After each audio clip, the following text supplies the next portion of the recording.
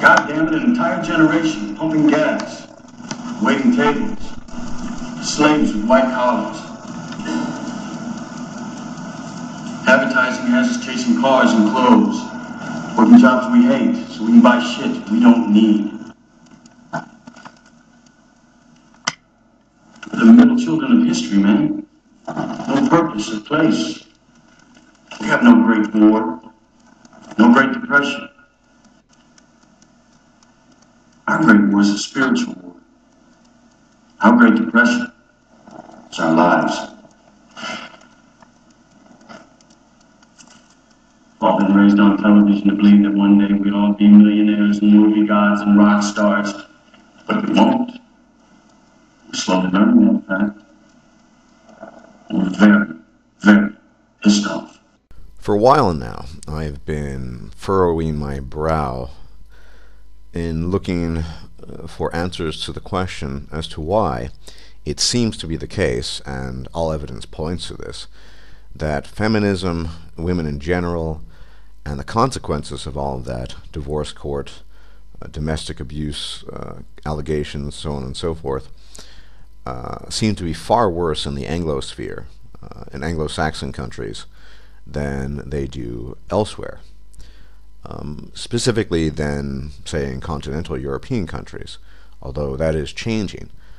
In the United States, for example, divorce court is far, far more draconian than it is in Germany or in the Netherlands. And just as an example, the same is true of Canada, Australia, New Zealand, United Kingdom, and Ireland. So essentially all English-speaking countries.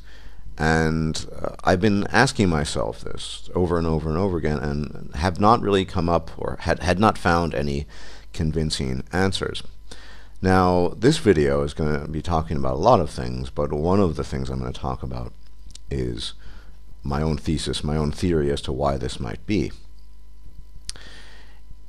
And I'm going to try to link this kind of, well, hyperbolic feminism, or the kind of extremes we see in English-speaking countries, to extreme forms of materialism and consumerism. And as we all know, the origins of consumerism are to be found in the United States, specifically post-World War II. You had a huge economic boom, new products were being made. At the time, for a few decades after World War II, the United States was, in terms of production and manufacturing, really the centerpiece of the world, supplying the world, supplying the United States, and just coming up with innovation after innovation. Now, that was the basis of a more modern, or basically the modern form of the economy as we've come to know it in its current shape and form. However, there were consequences to that, and I'm going to be talking about a lot of different things in this video and trying to link them. One consequence of that is you have a society where consumption becomes, the tendency for consumption becomes difficult to balance up against the tendency for production. So that's always going to be sort of a swinging pendulum. And of course, in today's state of affairs, in today's day and age, we know that consumption far, far out, particularly in the United States, outweighs production, whatever that production might be, but certainly in terms of manufacturing, it's very, very clear. At the same time, politicized feminism came onto the scene in the 1960s, and women were quote-unquote liberated, and they were pretty much liberated to do what they want.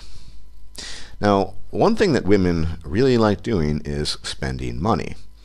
To the doubters out there, and people don't believe me, I have a bunch of links, and just can have a look at some of them.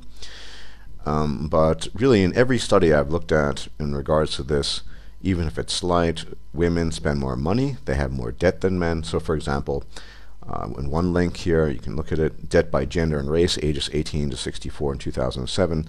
In all but one category I can count, and that one category is all non-white or Hispanic, in which men have 4% more debt in the category of home debt than women do. In every other category, women exceed men in debt. So, for example, white women and men with any debt. I'm going to pretty much talk about that. Median debt to income ratio: women 1.22, men 0.68. Home debt 1.92 to 1.56, and so on and so forth. Credit card debt, same story. 49% women, 41% men, 0.6 to 0.7. In that case, there's a slight discrepancy as well. But the general overwhelming tendency, say in the case of debt, whatever the form of debt, is that women have more debt. They go into debt more readily than men. Buying power, spending power. Well, income and labor statistics show women are working and earning more. Blah, blah, blah. We've all heard that one. But that's not really the import for this from a article, the Catalyst: Changing Workplaces, Changing Lives. And I've posted a link as well. But you'll see in the information there that women make key purchasing decisions. 74.9% of women identified themselves as the primary shoppers for their households. So that's a lot, 74.9%, according to MRI's survey of the American consumer in fall 2011. According to a study from the Boston Consulting Group, women in the USA report controlling, quote-unquote, this in quotes, 72.8% of household spending, and women in Canada report controlling, once again quotes, 67.2% of household spending. Additionally, women control 12 trillion of the overall 18.4 trillion in global consumer spending. When probed further, the survey actually asked whether women controlled or influenced purchase, which is a much broader distinction, and so on and so forth. I mean, the list is kind of endless. So I'll cite one more source. This is called, I think it's called TechCrunch: Why Women Rule the Internet, and this is basically an article, very pro-female at the very least, talking about how women sort of dominate the internet.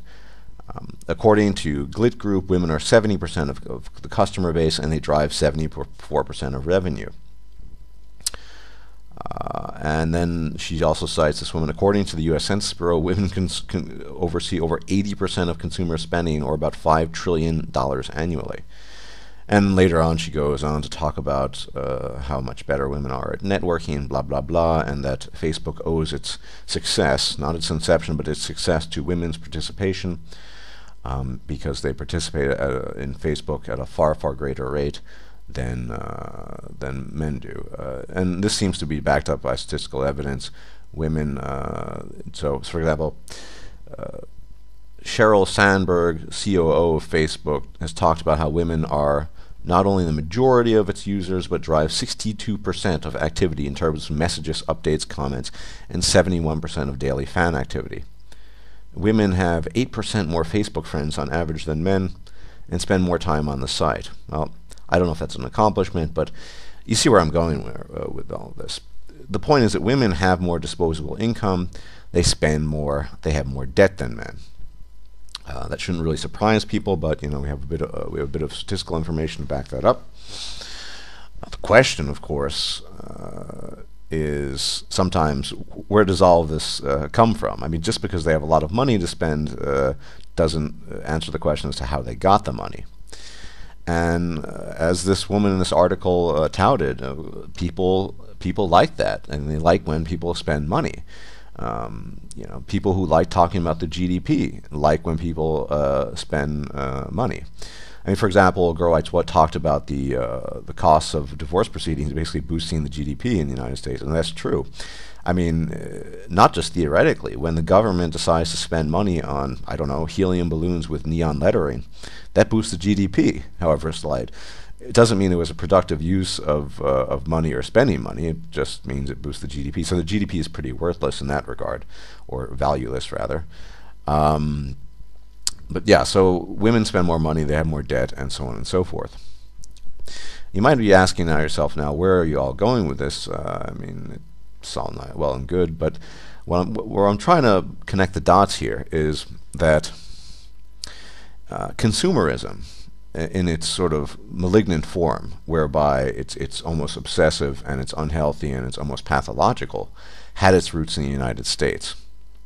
Women, of course, spend more money, they go into debt more readily, and they are much more fearless about how they spend money and what they spend money on. That is, women, on the whole, spend money on frivolous items like clothing articles they don't really need, makeup, things that aren't really considered essential items, although maybe some women might consider them essential. So that means that the consumer-driven economy, not just in the United States but worldwide, is primarily driven by women. We talked about the global state of affairs. I think it was, the number is 12 trillion to 18 trillion total. You know, you don't need to be a rocket scientist to look at that and think, wow, that's just astronomical. That means that consumerism, in large measure, in the largest measure that is driven primarily by women's desires and spending habits. And so there is a nefarious and unholy alliance, if you will, between the consumerism that took off as a result of increased productivity post-World War II and the inception or the introduction of politicized feminism, liberating women. And you end up with women who, in the economic sphere, spend money on whatever they want. Not only that, you have industries which aren't industries, technically speaking, but are pretty much amount to them, such as the divorce court industry, domestic abuse industry. I think I can go on record. Aaron Pizzi even claimed that it was an industry of several million pounds, actually, in one interview. So these are all industries. And of course, since women spend a lot more money on a lot more junk, and there's a lot of junk being produced these days, all of these industries have a vested interest in keeping women pleased, or at least marginally content. Content enough that they continue spending. This is one of the reasons why, in my opinion, we who might call ourselves MRAs or part of the MRM or who have any interest in any of these issues and topics are really up against a brick wall. Because, as the old saying goes, you have to follow the money. Where is the money? The money is flowing from women's purses. Now, however they might get the money, they might be getting the money through wealth confiscation, through divorce proceedings, and so on and so forth, but it is flowing from the money that they somehow have acquired into various frivolous products. And I would argue that Facebook is a frivolous product, although you don't pay for it technically, but advertising, what have you. And they are spending all of that money. And so anyone who is a manufacturer of these frivolous products, anyone who runs a company, is going to keep their eye open to that. Of course, a company is there to make money, specifically to make money for its shareholders. And companies, as much as I'm a capitalist, companies don't really have, they have as much moral compass as an ethical approach as the people in charge, and as they're willing to sort of, well, either skeet around the law or not. That is to say, they don't really care about the consequences of what's going on. So in the sense that consumerism, in this sense, consumerism, of course, empowers feminism and feminist-driven ideals in society. Women are the consummate consumers. Now, I'm going to make a leap here from that to something a little bit more complicated. So one of the negative aspects of this kind of consumerism is materialism. I mean, it kind of goes hand in hand. In a society, and it's not just women these days, it's more and more men, hence the introduction. But in a society where consumerism is the rule of the game, where you're buying toaster ovens, so to speak, left and right, and you're also chucking them away left and right, the mentality that's going to arise from that is very much one of product, useful products, not useful. And you don't keep around products that aren't useful anymore. So amongst people, specifically women, men were always held to be utilities. We know men throughout history have just been giant, well, complex toaster ovens. In a society, though, where consumerism is the driving force, that attitude to people in general, but specifically of women towards men, will grow potentially exponentially, because everything is just viewed on the basis of its utility to you. It's just a product. You buy it. I mean, this is another reason why interpersonal relationships between men and women are just a catastrophic mess. I mean, and that's euphemistically speaking. I mean, it's a lot worse than just a catastrophic mess. I would argue, in addition to the solipsism thesis, that well, and partially because of that, when women view men in this light, I mean, pure, I mean, with completely stripped of whatever humanity he might have had in the past, which wasn't much, you are just a toaster oven as a man, and if this explains a great deal. I would argue that the far, far, far more draconian state of affairs with regards to women in the Anglosphere as compared to other countries is in large measure due to this. The more materialism, the more consumerism a country suffers from, the worse it becomes, for men at least. Because women are going to spend more money, they're going to spend it more frivolously. And of course there are other consequences, which I'll get to in a second. And men are going to be viewed not only as the beasts of burden they've always been, but I mean the beasts of burden, the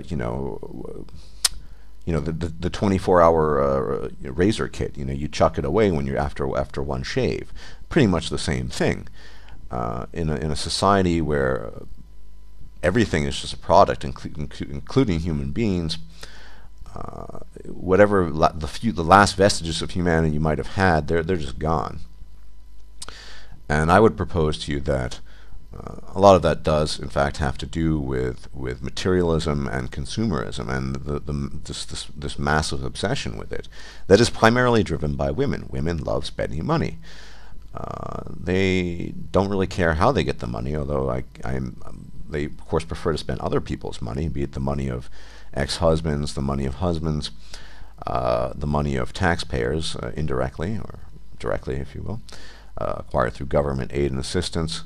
They like spending money, and they like buying things, and all of this social networking is some of the most frivolous nonsense out there. I'm sure I participated to a certain extent, but certainly not the basis of lasting bonds and friendships between people, but that's neither here nor there, although it can be. I'm not going to say it's impossible. So, yes, we have massive consumerism emanating from the United States originally, and also the United States, probably the worst country in regards to all of this, with VAWA and rape shield laws. Of course, the UK isn't too far behind. Maybe they're ahead of us ahead of the United States in some respects. And men have completely shed their humanity, because in a consumerist society, where you have the evolutionary history behind it, where men were just beasts of burden utilities anyway, men have become the ultimate 24-hour toaster oven. You just chuck it away when you're done with it, or him in this case. So there's that. Of course, there are far greater consequences to all of that. It's not just a interpersonal thing, although of course interpersonally men and women are a catastrophe. And they've always been a catastrophe, but now it's just beyond catastrophic proportions, in large measure due to this attitude towards people, which I see as actually kind of an act of psychological transference. The attitude of your purchases and spending habits towards regarding products, and then projected onto people. But Gerwitz Watt talks very presciently about the coming Fempocalypse, if you will, and there's a lot to be said for it. She also cites the fact that the Fempocalypse doesn't need the active participation of men going their own way or going on strike. It's going to happen one way or another. And all this spending that we see, all the government largesse, all of this stuff, has a lot to do with feminism, but also has a lot to do with women's demand for entitlements. Their constant, insatiable demand for more and more entitlements. It's essentially women acting out their hypergamy upon the government, and the government caving in, because men usually do cave in to female hypergamy. And of course, the government being made up mostly of men, that's what it's going to do. And of course, people for years now have been talking about an economic collapse, and eventually it will come. I mean, the debt is we've broken the record for a while now in the United States on the debt clock in New York. I remember walking by the debt clock when after they had add an extra digit. Historical moment, but that's what's happening, and so none of this is sustainable in the long run. But the problem here, of course, is that because companies and businesses have a vested interest in keeping their revenue and their profits going, they will continue to appease and appeal to women and their spending habits. They keep on making more and more money. The problem, as Girl Rights What cites, of course, is a lack of productivity. Men are, through identity loss and other factors, they just don't want to participate anymore. They don't want to slave away at 50, 60-hour-a-week jobs just for the sake of doing it. It's pointless. It's one reason I'm not doing that. I find myself often thinking about what I should do professionally in the long run, just because that's not an end in itself, and it's certainly quite joyless. So men aren't willing to finance the system slowly but surely, and the numbers are growing. You don't need to be a man going your own way. You don't need to go and strike. You don't need to do any of these things. If you just sort of become aware of the raw deal, say, marriage is, and the raw deal that men at large in our society receive, it's just not worth it anymore. So that Fempocalypse, which coincides with an economic collapse, is, I would argue, inevitable. It's just a question of when it's going to happen. And once again, I would argue that the greater presence of feminism and female entitlement in the United States, the UK, in these Anglo-Saxon countries, is due to the fact that these countries, in large measure, were, specifically the United States, the sources of modern consumerism in its current form. One of the consequences of that is you begin viewing people as products. You trade it in and out. The 24-hour razor, you just chuck it away when it's used, and that has an element of influence on people's mentality. You know, we always have the biological basis of everything, which is the preceding element, as it were. It takes precedence, and then you slap on whatever cultural admixture you might have onto that. And, of course, in a society that is, well, strictly traditional, this is not me advocating traditionalism per se, where there are certain mores and constraints, say, on female behavior, but on behavior at large, a lot of these baser instincts, some of the poorer ones, the unpleasant ones, are going to be held in check, at least temporarily. In a society where the beast has been unleashed, i.e. female nature in the form of feminism, and women are allowed to do whatever they want and spend as much as they want, the opposite's going to happen. So we not only have we transformed into a society with no constraints, the consumerism that has been ushered in the past, I'd argue, 5 decades, and grows every day across the globe now, has transformed society into a world where people lose their individual value, and I don't mean individual value in terms of their productivity, but the fact that they're human beings, that we can still attach some sort of intrinsic value to their being because they're human beings, and they're just products. They're the 24-hour razor, they're the toaster oven, specifically men, that you chuck away. And finally, with regards to this, is it any wonder that countries like China and India and South Korea And all these other countries are sort of transforming, not slowly, but certainly surely, into a much more consumer society with divorce initiated by women on the rise, with all the attendant consequences that we've come to know in the West, specifically in the Anglosphere. Is it any wonder that that's becoming worse and worse? It has become a pan-global phenomenon. There's no denying that. And I fear its origin was in the United States, and its origin lay in consumerism, or rather in the commingling, the nefarious commingling of increased productivity, which unfortunately led to this consumerist mentality, along with the so-called liberalization of, liberating women from the bondage that they had suffered from. I mean, the most noxious, toxic mixture you could come up with, and fast forward 50 years from back then. Well, we're kind of at where we're at right now, but it's not just the United States; it's spreading everywhere. I've received a lot of private messages from some viewers, subscribers who are based in India, and they tell me it is a nightmare situation. And one day I might get to doing some research and a video on the situation in India. But not only just with women-only wagon booths in trains, but with divorce, frivolous reasons for citing divorce. We know it's on the rise in China.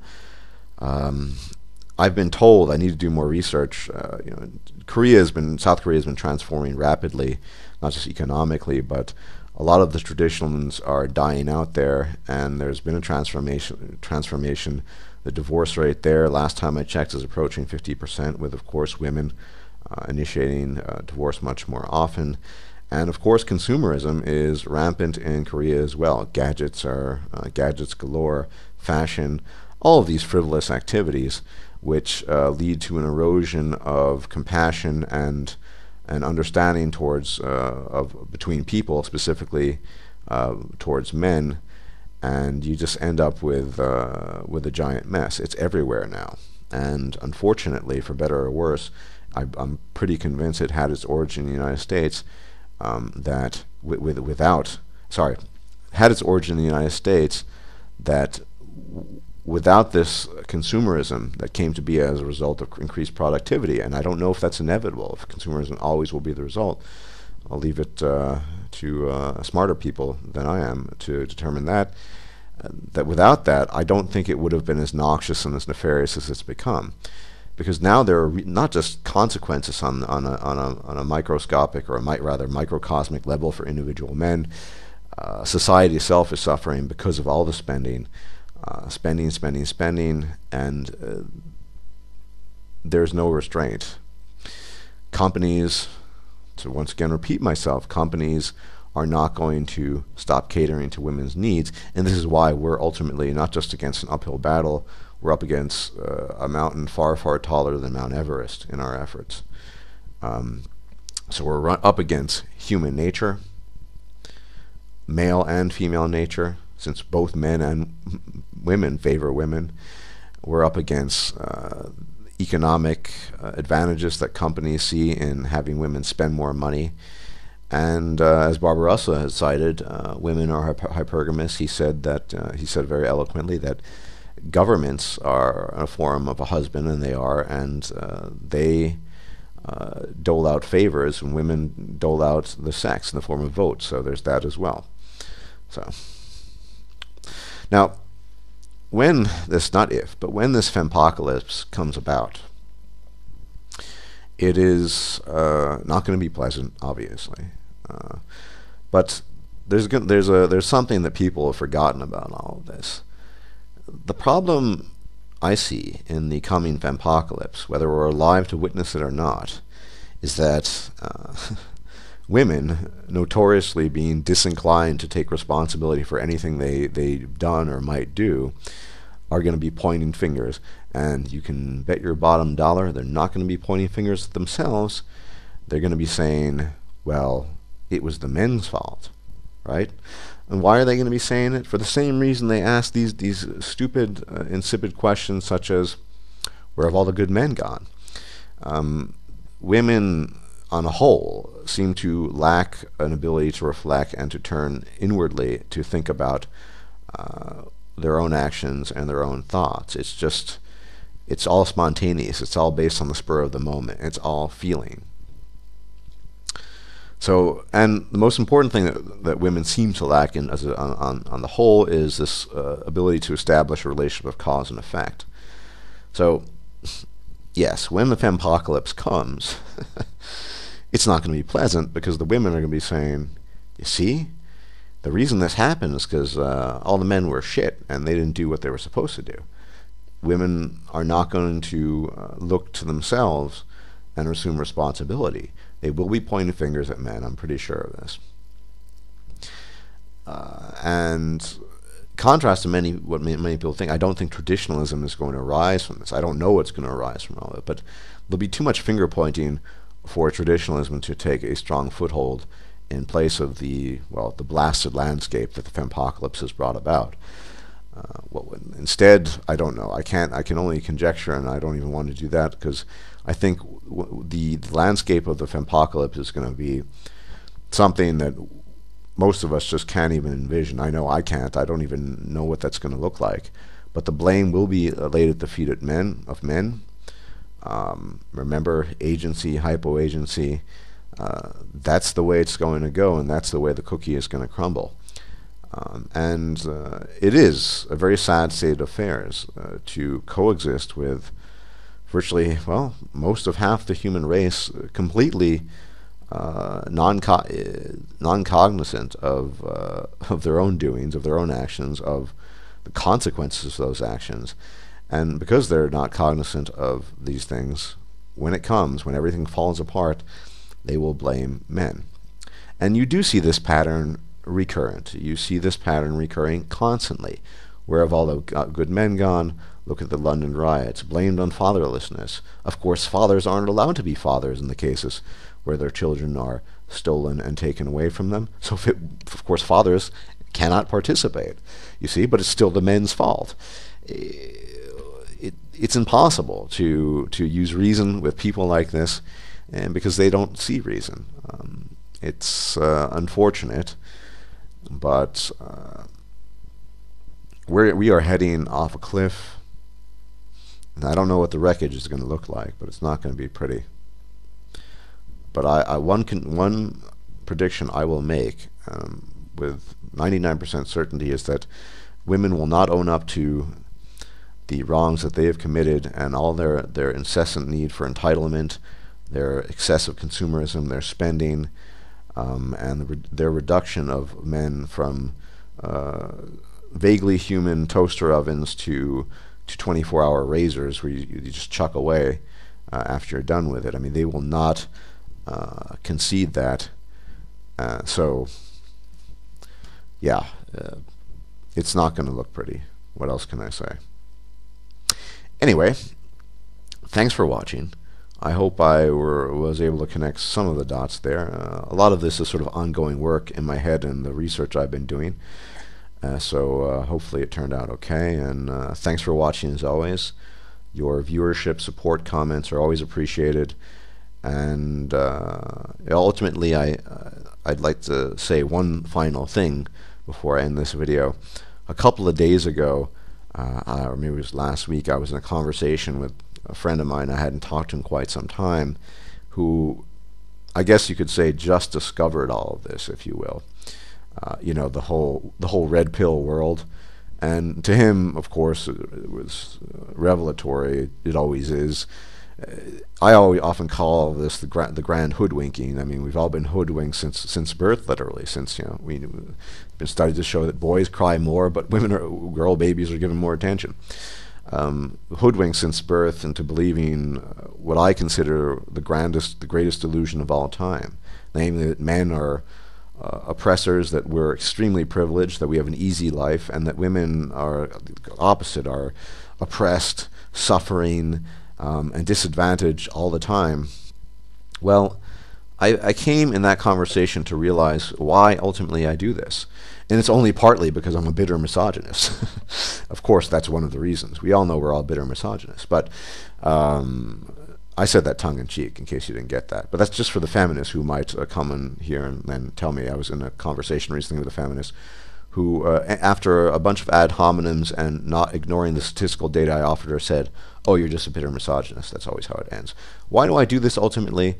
Well, to me, I try to be a rational person, and I think my primary motivating factor, not just helping men, which is important to me, is, well, I see this as the greatest collective delusion we've labored under, well, since the inception of civilization. Everyone and his mother is operating under this delusion, or 99+% of humanity. We all buy into this notion that men are privileged and women are oppressed, and we all don't regard men as full human beings, and women have more than humanity than men do. So the reason ultimately why I do this, I've come to the conclusion for myself, is I'm combating massive delusion. And it might be, no, it's not might be, it is the case that my work, what I do here, is going to affect almost no change whatsoever, beyond in a few individual men, and ultimately that's what I'm doing. But that's why it's important to me. If humanity is ever to progress, and I'm not very hopeful of that, we're going to need to move past the greatest delusion ever sold to us. And it has so many different dimensions to it, but it all comes back to the same thing, that women are suffering, underprivileged, and men are, well, the opposite, privileged and having a great time. And until that changes, and it probably never will, I guess I'll keep on doing this until I drop dead, because I hate delusion, and since I view this as the greatest delusion we've suffered from in the course of human civilization, I will do everything in my power to continue combating that delusion. Okay, that was a mouthful. Thanks for watching, and everyone take care.